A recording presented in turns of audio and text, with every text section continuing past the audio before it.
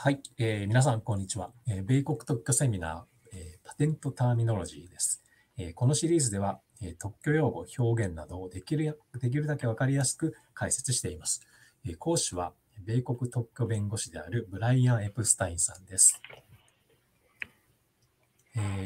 今回は、comprise、include、have の違い、そして configured、arranged、adapted の違いについて見ていきたいと思います。では、まず comprise、include、have についてです。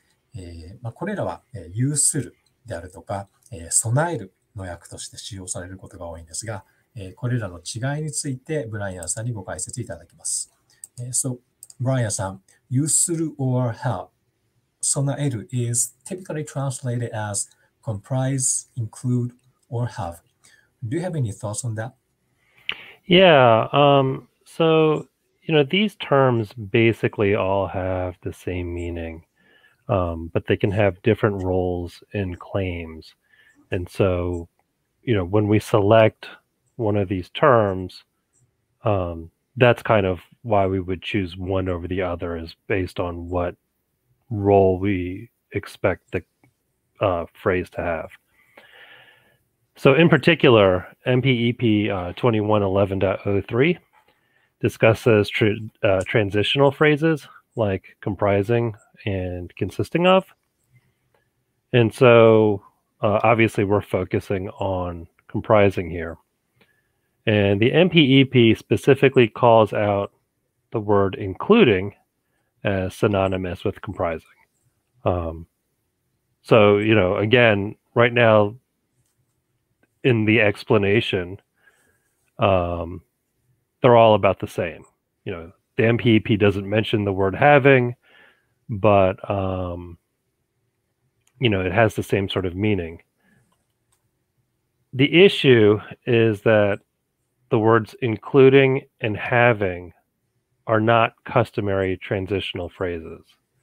That doesn't mean they can't be transitional phrases, but we want to create a distinction for our transitional phrase and the other translations of soneru in our claim.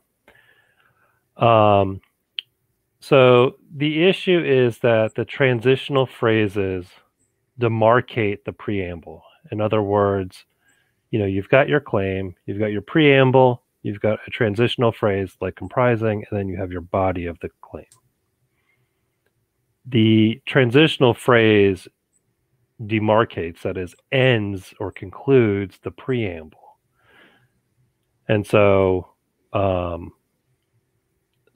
one issue. And then the second part of that is that the preamble itself might not be limiting under MPEP 2111.02. And so we can create an issue here. So at the midpoint of this slide, we have an example. So it has an apparatus, A, comprising feature B, and a processor comprising feature C. So the question is, what are the relative roles of the word comprising in this example? So, probably what our applicant wants here is that the comprising between A and B is our transitional phrase. And then, so A is in the preamble, and elements B and C are in the body of the claim. If this claim gets granted as is, and your patentee, the applicant, now the patentee, asserts this patent, your accused infringer might argue differently. They might say, no, the second comprising is the transitional phrase. And so elements A and elements B are now in the preamble, and they should not be given patentable weight. And element C is the body of the claim. So, and this would have to come up the issue would have to be resolved during litigation. Maybe our patentee here has the stronger argument, but you have to make the argument, and you have to convince a jury, and you have to spend time and money on attorneys to make that argument. It's a lot easier if we had just said, replace this second comprising with the word including or having. And now, again, of course, our accused infringer could make the same argument, but it's a little bit clearer, right? The word comprising is a traditional transitional phrase. There's only one occurrence of it in the claim. It has this colon attached to it. The issue is a lot easier for the eventual patentee to make. In addition, the situation can also be reversed, right? Sometimes an applicant might intend for the second comprising to be the transitional phrase. Maybe it's not clear in this example, but certainly I've seen that where, there's the preamble contains multiple, includes its own use of the word comprising, and then has a transitional phrase of comprising afterwards.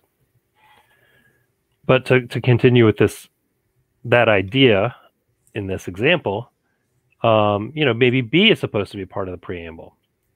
So what's the danger there, Brian? In this reverse situation, maybe the accused infringer makes the opposite argument, right? They might argue that B now should be part of the body, right? We want it to be part of the preamble. They now want it to be part of the body. Why would they do this? They might argue that they don't infringe this narrow patent, right? Now the patent has this additional feature of B. They want it in the body. Maybe they don't have that element in their product, and so they don't infringe. So it's going to be very fact specific, of course. But, these are just the sorts of arguments that we want to avoid if possible. Our infringer is going to make whatever argument, best suits their position. But it's best if they don't have these, if we can avoid these arguments. The other thing to note is that colons often are used in transitional phrases, right? You can see in this example here that we have a colon following the first comprising, but not following the second comprising.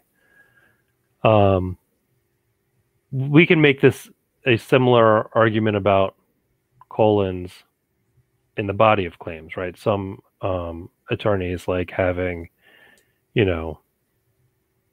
like a unit comprising, as part of the body of the claim, right? We have like a unit that comprises several other things, and then they put a colon there. Again, colons are traditionally used as part of the preamble, and so again, your accused infringer might make arguments about where the preamble actually occurs. So the takeaway, the advice, or when translating this sort of thing, is use the word comprising only once in the claim, use a colon only once in the claim, to the extent possible, and just try to minimize these issues. はい、では次に、configured、arranged、adapted についてです。これらは、構成されているに対応する英語表現なんですが、これらの使い分けについて聞いてみたいと思います。So Brian さん、構成されている is typically translated as configured, arranged, or adapted. Would you share your thoughts? Sure. So this is the second time now that we're discussing 構成されている. And so, the header or the title here isn't entirely clear. We're discussing phrases in the form of like configured to, arranged to, adapted to. So the issue here is that when examiners make obviousness rejections, they typically modify a primary reference in view of a secondary reference. And so there is a line of logic or argument that suggests that the examiner's modification adapts the primary reference. It's so whereas we could make an argument that the proposed modification doesn't configure that the secondary reference doesn't configure the primary reference as proposed by the examiner. It's more difficult to say that it does not adapt the primary reference, because that's exactly what the hypothetical rejection is, right? The examiner's rejection is adapting it. And so we try not to use the word adapted because it comes across as a little too broad. It kind of opens itself up to an interpretation where the examiner is going to reject, it makes it easy for the examiner to reject the claim as obvious. A similar issue occurs with the phrase operable to, right? So the obviousness modification itself also makes the primary reference operable to perform additional functions, right? That's, again, what the purpose of modifying the primary reference is to make it operable.